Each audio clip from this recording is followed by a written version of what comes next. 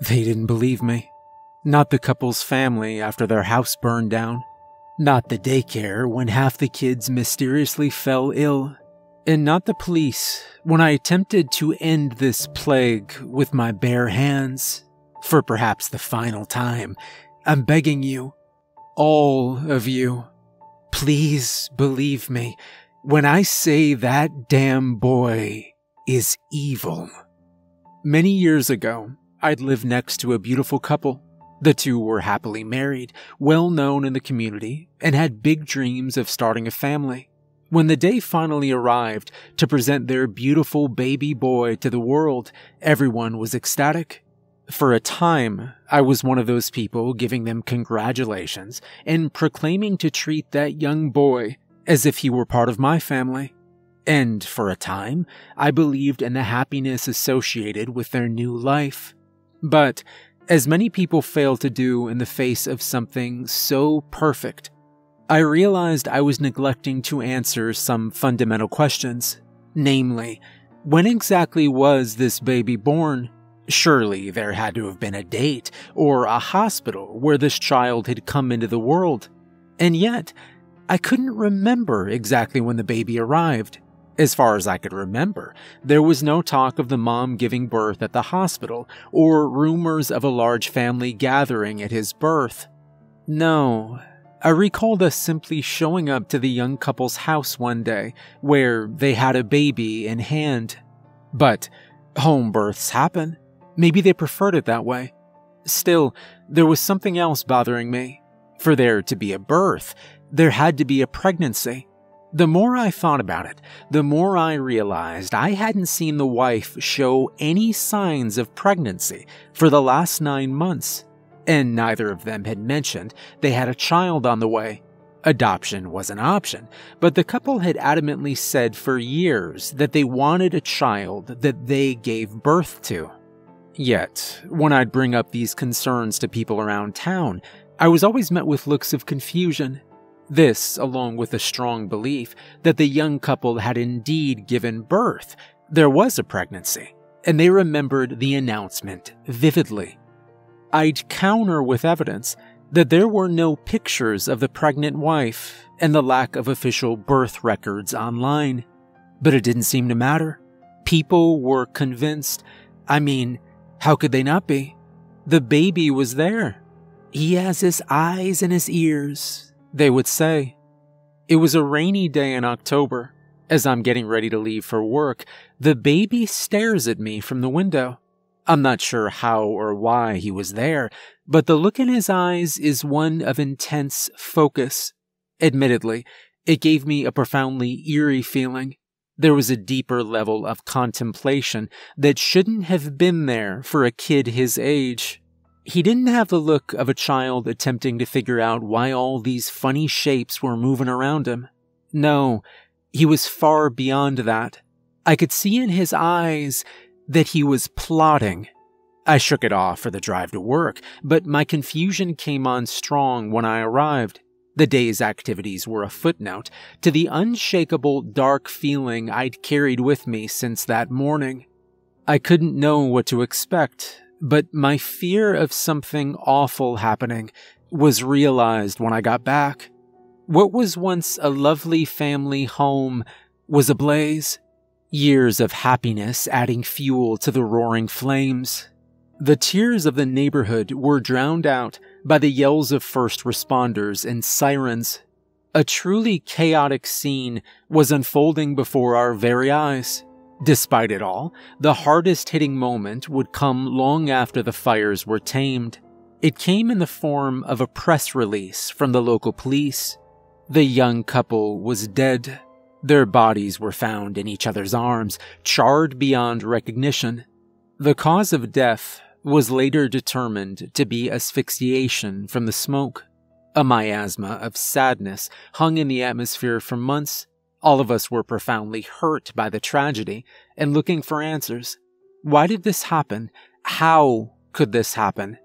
But, in my own sadness, I'd again neglected the critical question, what happened to the baby? There was no third reported body found. No update in the news even referenced a child that was being looked for. I tried asking around, but I got the same response every single time. What baby? Everyone I spoke to insisted that the couple never had a child, which was supposedly a significant factor in why this was so sad. There was apparently nothing to continue their memory. A complete 180 from the narrative just weeks prior. There was no way I just imagined this. There definitely was a child. People did know of his existence. And now, after the family passes, there's nothing? I did some digging on social media, and even searches for pictures of the couple with the child returned nothing. Over time, I'd convinced myself that there must have been a massive misunderstanding. However illogical my rationale, it was more comfortable to believe than the alternative. Some months pass, and one of my close friends asked if I could take their son, Roz, to daycare because they had to be extra early for a meeting at work. I was happy to help. The morning I had Roz checked in, a woman bumps into me at the door as I'm leaving. Before I could say anything, she was already hurriedly asking where she can register her son, Gordon, and if it was too late. I wanted to explain that I didn't know much about the daycare and that I was just dropping off my friend's kid, but I froze for a moment when I saw the young boy behind her. I'd never seen this woman or her child before in my life, and yet I recognized that kid, or at least he looked like someone I knew. In a flash, it all came back to me. The young couple, the fire, everything. That young boy had the face of that missing baby, only aged up a couple years. Those dark, calculating eyes penetrated deep into my psyche, and I could feel sweat start to form on my brow. At that moment, I recognized I legitimately feared this kid. The woman gave me a bewildered stare as I stood silently contemplating all of this. With a simple, "Excuse me," I moved past her out of the building. I sat in my car in disbelief of another impossibility. If that was indeed the same child, he'd aged at least 3 years in the span of a few months. For my own sanity, I landed on the notion that the two simply looked incredibly similar and that there wasn't a real reason to stress about it. Still, deep down, I knew that wasn't the case. A couple weeks to the day went by without anything abnormal happening until I got a call from my friend. They were in tears, and eventually, as I got them to calm down, I came to understand why. Half the kids in the daycare had come down with a mysterious illness. The severity of this illness resulted in some grim results for a few of the children. Roz was one of those impacted. He would eventually come to make a recovery, but there was lasting damage. As far as the daycare and medical personnel could trace it, it seemed that a kid who showed mild symptoms a couple of weeks prior was ground zero. I nearly dropped my phone at that news. I half screamed at my friend about how some new kid named Gordon was registered that day and how they were likely the root. But they, understandably, didn't care. Their attention was focused on Roz and asking about my own health. After talking for a bit longer, I assured them I was okay, and as soon as the conversation was over, I got into my car and sped in the direction of the daycare. I nearly busted down the door as I sprinted towards the front desk and asked if they had a kid named Gordon register anytime recently. There was some back and forth about who I was, so I lied and said I was a relative, but that didn't get me anywhere. Apparently, no new kids had registered in the past month. I argued that that was impossible, because my relative had come in 2 weeks prior wanting to register her kid. But, again, I was told that no one had done such a thing. It had happened again. Somehow this kid was gone from everyone's memories except mine. I went to the local police, and I tried to share my findings, but I was basically laughed out of the station. For another few months, all was quiet until I was driving home late one night. I stopped at a convenience store to grab some snacks, and as I'm figuring out what I want, a father walks in with his young son in hand. Instantly, I get a sense of foreboding. Before I even laid eyes on the two, I had a strong feeling of who it was. When I peeked over the rows of snacks, my fears were confirmed. Also, as expected, the kid was just as aware of my presence as I was of his. I didn't even bother to get what I wanted. I simply walked out and drove home. The following day on the news, the top story was about a single man shot and killed just outside that same convenience store. Whoever did it didn't even take anything. Just a stone-cold, random murder.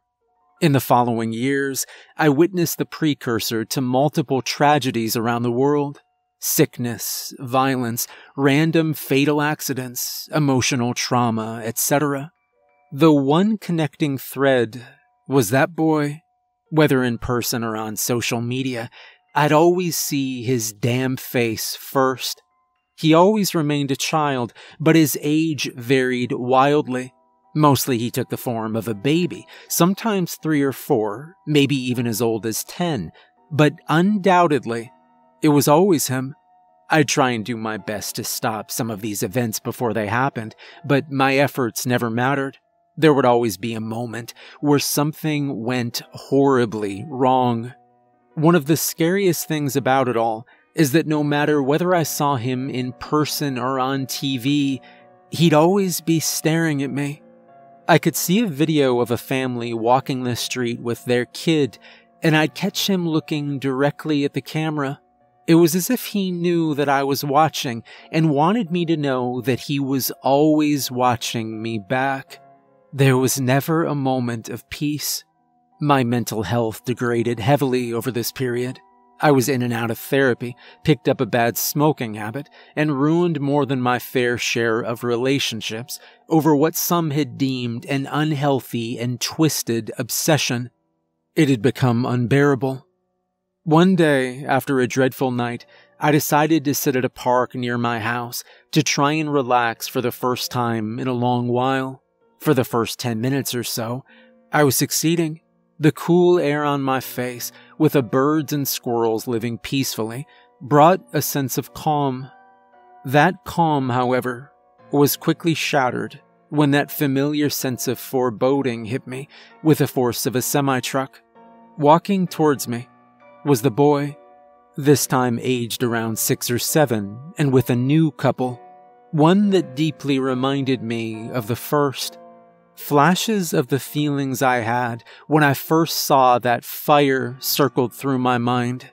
Fear, anxiety, sadness. But something new accompanied it. Absolute, pure rage.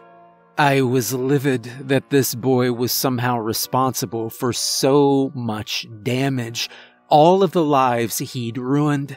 And he didn't even dare to face the horrible things he'd done. He just destroys and disappears, hoping that those damaged won't remember he was even there. But I did. And if I was the only person that was gonna remember, then maybe I was the only person who could do something about it. I flicked my still-lit cigarette onto the ground, got up from the bench, and began to walk towards the trio.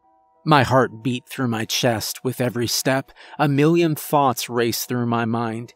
And before I knew it, I was slowly raising up both hands and contorting them to perfectly fit around the boy's neck. Finally, when I was just within reach, I sprung forward and let out a visceral scream. But the only thing I came into contact with midair was a pair of knuckles cracking me against the temple. I blacked out for a moment and woke up to a man sitting on top of me. He was raining down a hailstorm of punches with a woman screaming behind him. My world went dark again, only to come back to a group of people pulling the man off of me with another holding me down in place. Watching all this chaos unfold was the young boy who had a massive smile plastered on his face, those soulless eyes lapping up every bit of my pain. The cops arrived shortly after that. I was charged and subsequently spent time in jail. In the police interview, I begged them to understand why what I had attempted was necessary. I laid out my case, explained the connections between multiple occurrences, and warned them that the family was in danger. The response was as expected, disbelief, and for their hubris, that couple died in a car accident only a few days later. And even then, was I believed? No. Interestingly enough, the charges were later dropped due to lack of evidence. Witnesses had claimed they saw me walking out of the park when a man randomly attacked me as I tripped into him. And just like that, so easily, life had gone back to normal. It wasn't until I was back sitting alone at home that a new realization hit me. I couldn't stop this. It did me no good to even attempt to pretend like I was in control here. There's a dark force beyond my control, and we are mere toys to be moved around at its whim. It's not something I'm okay with, far from it, but at this point, what can I do? All I can try to do is live a good life regardless of what I know is coming, and for a solid time, I did that to the best of my ability. This coincided with a lack of seeing that boy in any form.